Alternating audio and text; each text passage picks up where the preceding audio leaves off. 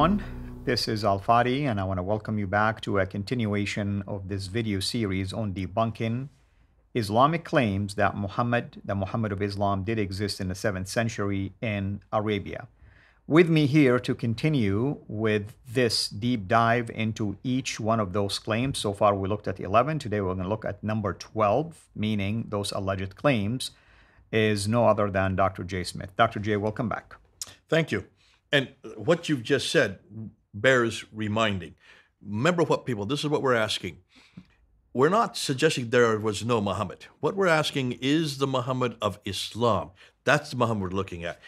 Does that Muhammad exist? What are we talking about? The Muhammad who has to live in Arabia, has to live in the Hijaz, that's the central part of Arabia where Mecca and Medina is, has to have received the Qur'an between 610 and 632, has to also have called himself a Muslim and belong to the religion of Islam.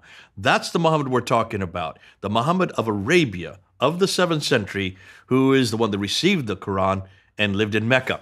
That, unless you can find those four things, that Muhammad in that area with that book and with that nomenclature, if you can find that Muhammad, then we'll agree with you.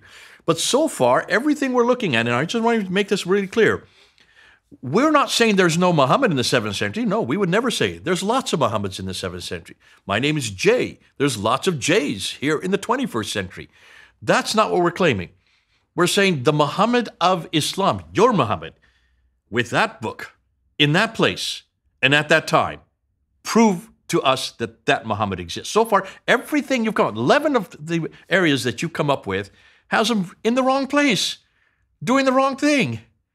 And also at the wrong time. So you can see this makes our job so easy because you are the ones that make the claim he existed. You're the ones that have to prove it. You're the ones that have to place him at the right place at the right time, doing the right thing. As we've done with Jesus Christ, we're demanding that of you. And so far, you've now given us 11 references, 11 proofs that you claim are proofs. And in every case, we've been able to debunk them just by reading the text.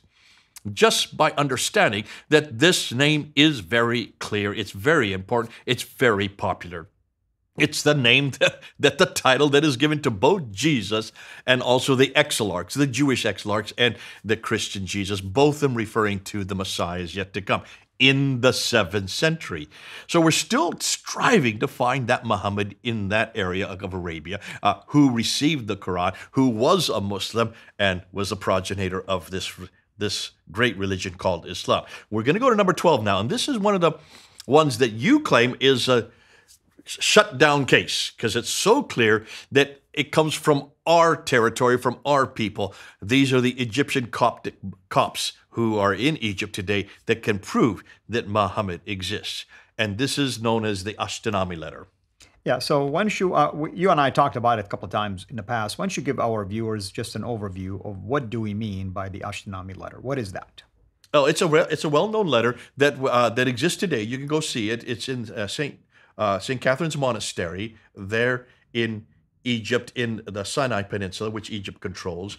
There's monks that have been there for millennia. This is a well-known monastery. It's where they believe Sinai was, where Moses went up to get the Ten Commandments. Yeah.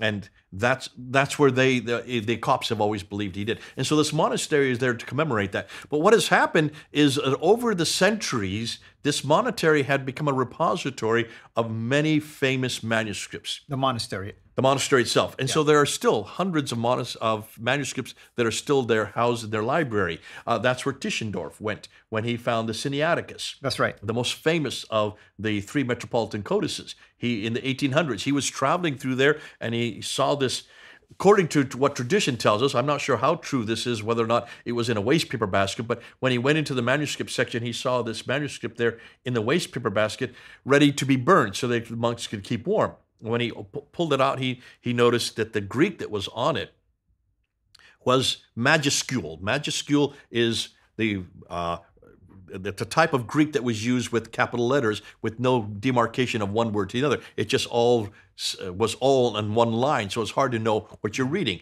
And so in the 4th century, they started introducing minuscule, and this was not. This was magical. And he said, this must be a 4th century or earlier manuscript. And so he asked if he could borrow it. And they said, yes, you can have it. They were going to burn it anyways. So he brought it back to Britain, and they sent it up to St. Petersburg in Russia, and they dated it to the 4th century, around 325, 350. Early, mid 4th century, and that is now in the British Library at the Riblack Gallery. You can see it when it's on display. So that is why St. Catherine's Monastery is famous. But also, it's also famous for this Ashtiname letter, and amongst many other things. It's also the Sinaiticus, the Codex Sinaiticus 121 is also there, which is the earliest translation of the New Testament into Arabic, which has Jesus as Yeshua, not as Issa, proving that, and this was written, I think, in, let me see, I've got the 868, so yes, that's the late 9th century. Yeah. In the late 9th century, they were still referring in Arabic to Jesus as Yeshua. So that's also in St. Catherine's Monastery. Now, the monks have come up with this document. And so the Muslims are claiming, Jay, this is your material. These are your monks. These are your copts. Look and see what it says. So let's go back to the slides and let's take a look. And let's start with the last slide that we looked at in the last episode, which are the 4 to 5 references to the name of Muhammad in the 7th to 8th century. And we notice that every one of these names, of the 11, only 5 of them actually have the reference to Muhammad in them, and they're all in, place them in Gaza, Jerusalem, Damascus, or Hira, way too far north. This is nothing more than references to the praiseworthy. So we go now to the Ashtiname letter, number 12. Let's look at the slide. There's a picture of it on the right.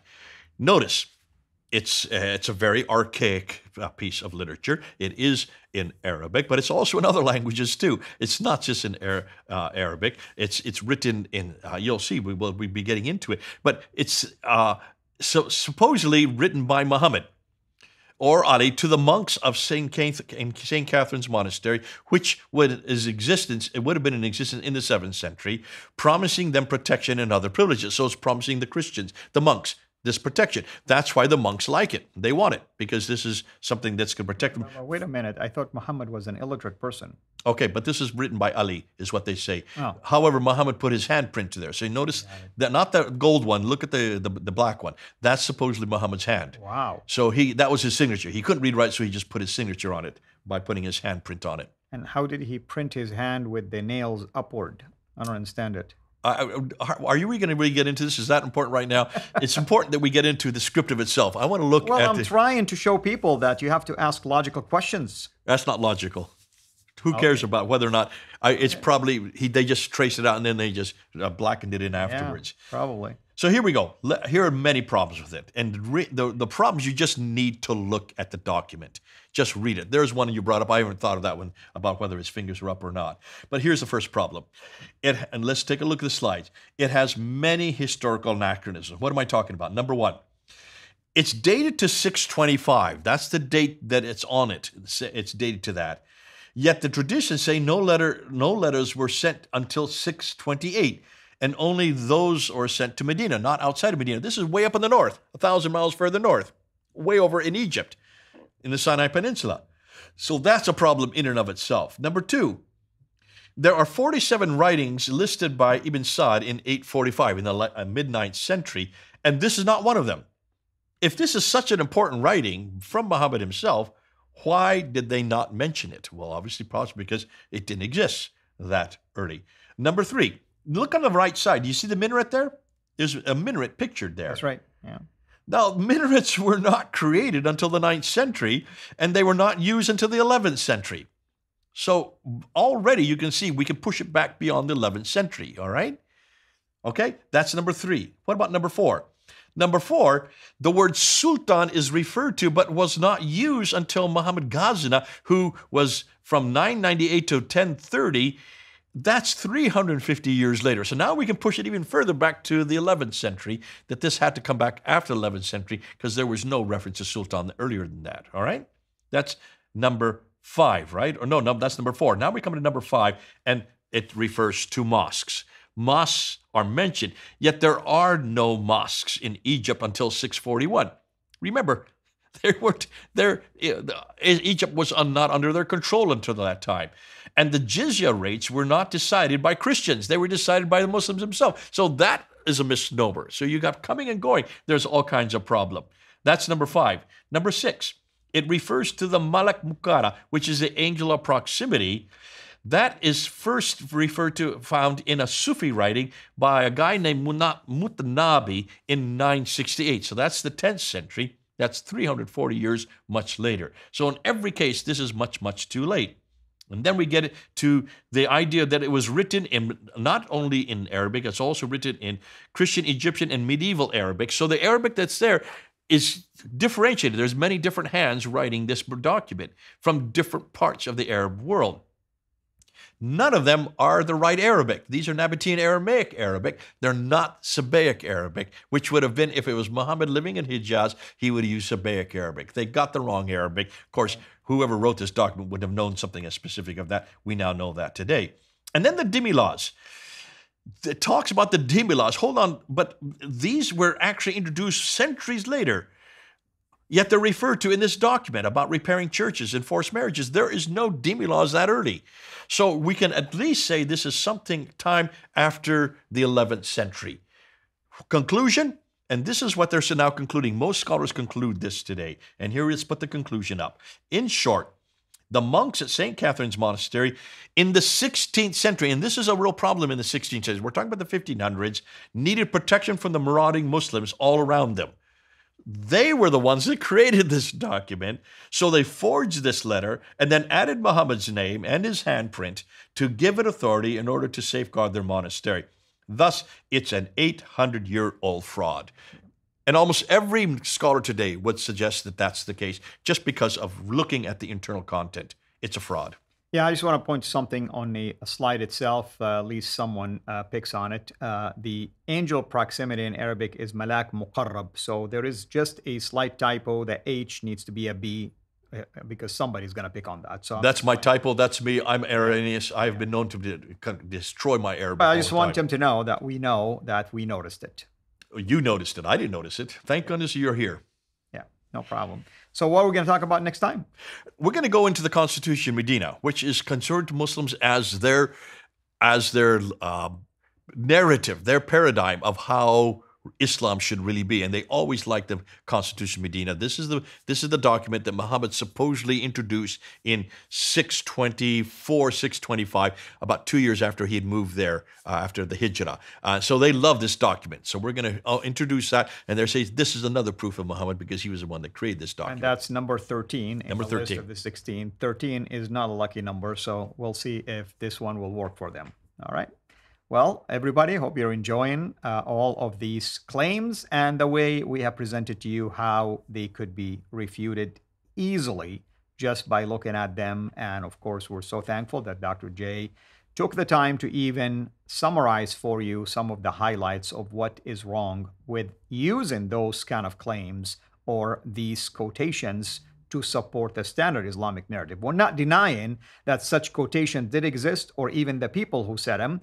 We're just looking at it and saying it doesn't really tell us anything about a person by the name of Muhammad who is the Muhammad of Islam. That's the main thing that we're trying to highlight. Until next episode, this is Al-Fadi. God bless.